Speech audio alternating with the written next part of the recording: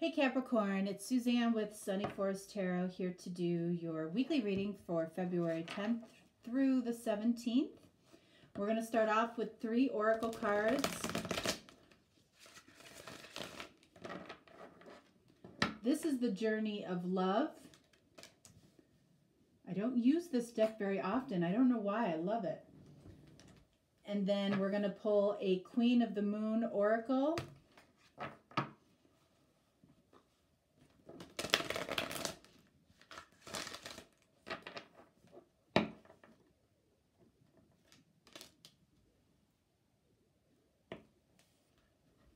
And then a Romance Angels card.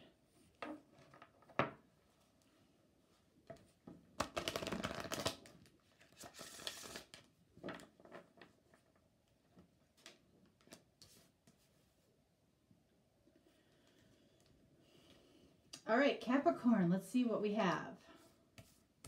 What do we have here? Angel of Jupiter Awaken. All right, so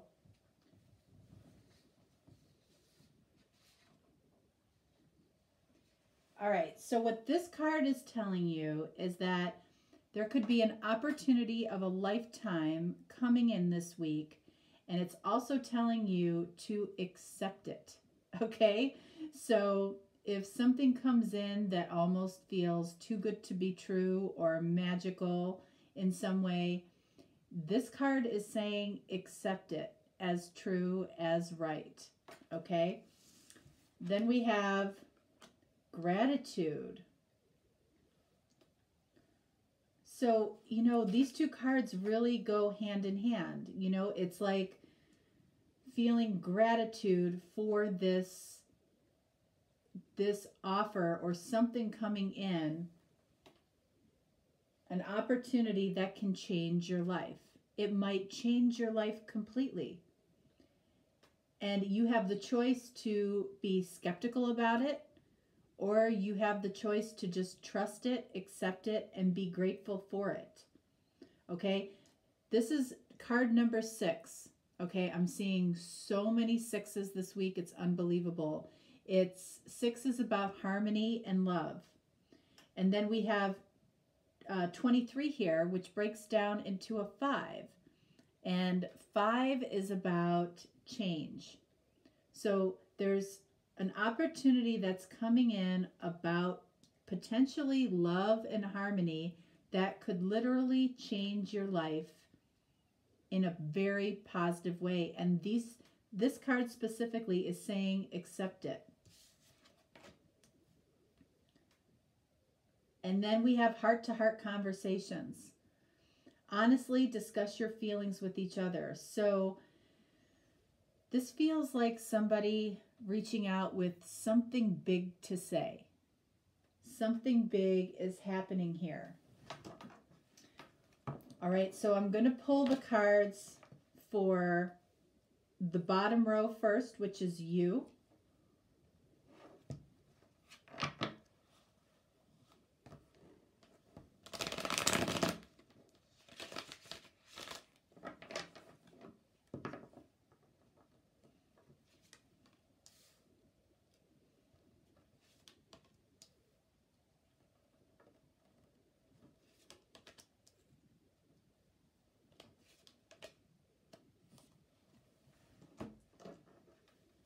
And then the Arcanum deck.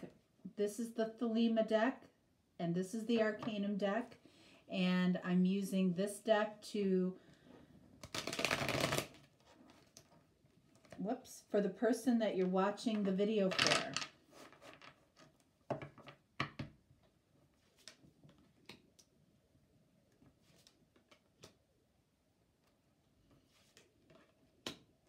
This is the Tarot de la Nuit, which will be used for clarification.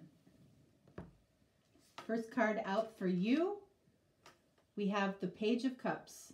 There it is. There's some type of message or romantic love offer coming in this week for you. This could be you receiving it. This could be you giving it. All right. What do we have for this person? 9 of Swords.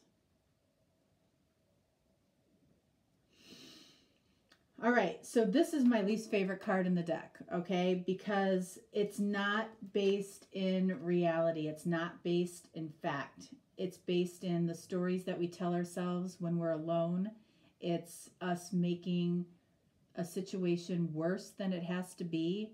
This is somebody thinking about worst case scenarios. So when does this come up? Usually when somebody's getting ready to do something that they're afraid of, okay? And they're thinking about worst case scenario. Doesn't mean that's going to happen, but this is not a good energy to be in, regardless. All right, so we have Knight of Swords for you. So this card is representing exactly what these two cards are telling you not to do. This is overanalyzing a situation, being critical of a situation, possibly looking at the negative sides of it. In other words, if an opportunity comes in, instead of accepting it and being grateful, you might be critical of it. You might be, you know, this isn't exactly the way that I expected it, okay? Or not the way I expected it to come in. Page of Cups, maybe the offer feels small after a long period of time. But remember, this person is in the energy of being afraid and thinking the worst is going to happen.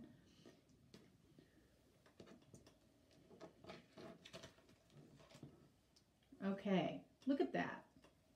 They are desperately afraid that either you have walked away for good, okay, and there's no coming back, or they're seeing this as the worst case scenario. This is terrible energy. Oh my goodness. And then there you are as 8 of Swords. You know, this is what happens. 8 of Swords happens when, you know, we can't see beyond what's right in front of us. And something is right in front of you this week that maybe you're not seeing. You know, why are you, 8 of Swords, keeping yourself trapped? Possibly because this situation is asking you to make yourself more vulnerable than you're used to. You might have to be in a very vulnerable energy. And this can be bound by illusion too. Like, again, you're not seeing something. What do we have up here? Strength. So this might be, you know, the energy that this person starts off the weekend. But then we have Strength, card of Leo. You might be dealing with a Leo. Somebody finds the courage regardless, you know, and it might be something small that, you know, this person, maybe this is somebody you haven't talked to in a long time. And it's taking this person a lot of courage to have a heart-to-heart conversation. Because where this fear is in the 8 of Cups. You know, these are feelings. This person has fear around their feelings. This person could have left you at some point and doesn't know where you stand. They might perceive you as angry. Okay? I feel like, because Knight of Swords can be that. It can also be, you know, a rash decision. You might make a rash decision that makes you feel trapped in some way. There's a lot going on here. And then this person, 4 of Cups. So this person, you know, regardless of this strength, they might need a lot of strength this week because they're not in the best energy, honestly, to make this offer. They might feel you know, some type of pressure this week to do this, and they may not feel ready because they're looking at this situation from a negative point of view, from a lower vibration. You know, and again, up here, just like here, there's something you're not seeing. There's something this person isn't seeing too with this Ace of Cups. There is a new beginning here when, you know, they're worried about this possibly being finito, over for good. There is this new beginning there. And with this card, Strength, you know, you can see that she's literally looking right at that cup. Like, that could be what allows this person to do this week, because we definitely have something amazing coming in this week for you that you can be thankful for, that's around a heart-to-heart conversation. So, you know, if this happens this week, it's going to be in spite of, you know, the fact that this person is scared to death to do this. And there we have you, King of Pentacles.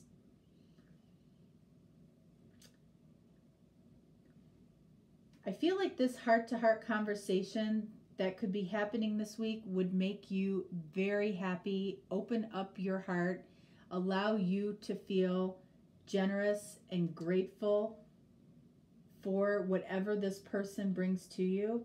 But we really need to get some clarification on this one, on this reading.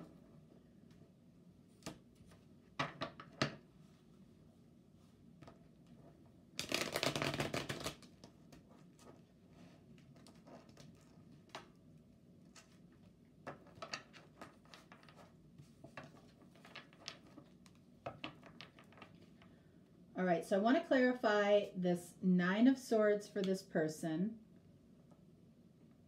And I want to clarify the Strength for this person. For you, I want to clarify the Page of Cups and the Eight of Swords. Nine of Swords, Nine of Swords clarified by the Five of Cups. Okay, so this person is desperately afraid because, you know, they might feel like you were taken away from them at one point, and that's their worst case scenario that they're thinking about, that you could be taken away and they're left wishing they had done things differently at some point. Strength clarified by the Page of Cups. What do we have down here? The Page of Cups.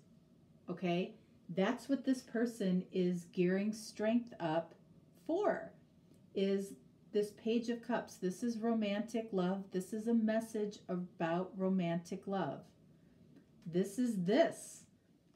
Okay, and this is an opportunity that you're being told to accept. So, in other words, even if it doesn't come in exactly the way that you want it to, and this card is still here, it's telling you to accept it and be grateful for it, because it feels like there's a lot more underneath it. And even if this starts off very small, it leads to a heart-to-heart conversation that needs to happen. So what do we have here for Page of Cups? Six of Pentacles.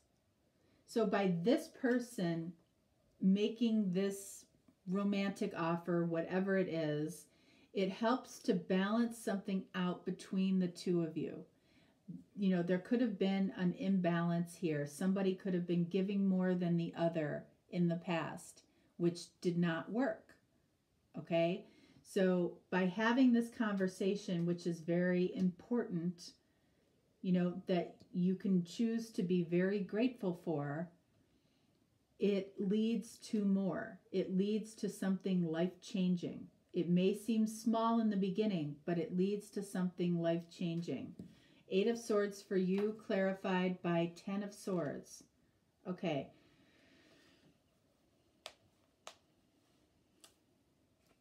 So this just clarifies this Eight of Swords of something that you're not seeing possibly this week. You know, and I feel like there might be some type of disappointment with this offer. Like it's not what you expected. It's not how you expected this person to come towards you. It feels small, it feels insignificant, but I feel like it's really important to accept it. And that's what this card is saying, is to accept it, because it leads to more. It leads to something life-changing. It gets you out of this Eight of Swords, Ten of Swords, you know, feeling this is self-pity. You know, maybe you felt betrayed in the past and you have felt trapped in this situation for a while, and you've gotten to the point maybe where you're a little bit angry about it. But at the end of the day, I feel like whatever happens here this week is something that makes you very, very happy.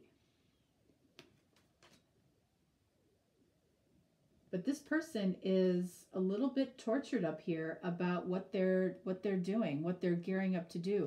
It feels huge to them. It may not feel huge to you initially, but it is huge. And this card is telling you to be grateful for whatever this person does, because it means a lot more than it seems in the beginning. All right, so I'm pulling the bottom card from each deck, and this is for Valentine's Day.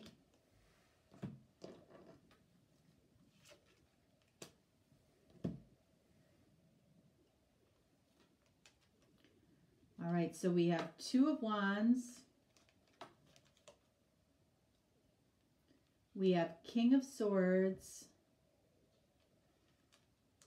And we have Queen of Swords. Okay? So, anytime we have the King and the Queen of the same suit, especially next to each other, this is a soulmate type of connection. The Two of Wands says that both of you have made a decision about each other, okay? You know what you want to do with each other. The reason that you're probably going to be a little bit disappointed, at least initially, and this is why this card is coming up saying to accept it, because it's going to be very life-changing, is because the two of you are in a very unemotional place. Like, it's going to be very matter-of-fact, this conversation. It's going to be very matter-of-fact, you know, very, you know, talking about the mundane, possibly talking about, you know, what's been going on with the two of you. It feels very surface, but there is so much underneath the surface. And that's why this heart-to-heart conversations is coming up, telling you both, honestly discuss your feelings with each other. Don't be in this cold energy. You're both coming at each other very cold. But the point is that you are coming towards each other. It's like pulling teeth, it feels like this week, but it feels like you are coming together. But what it's really about is this. Heart-to-heart conversations and feeling grateful that this opportunity is presented to you, because there's much, much more underneath the surface. All right, Capricorn, that is what I have for you this week. And I will be doing some special readings on Friday. And at that point, I'll let you know if I'm going to open up my schedule on Saturday to do same-day readings, if that's something you're interested in. Otherwise, I am available for personal readings. Just reach out. I will respond quickly. And yeah, I hope you have a lovely Valentine's Day. And open up your heart, okay? That might be something that both of you are struggling with this week. But that's what it's about, okay? All right. Thanks, Capricorn. Have a great week. Bye-bye.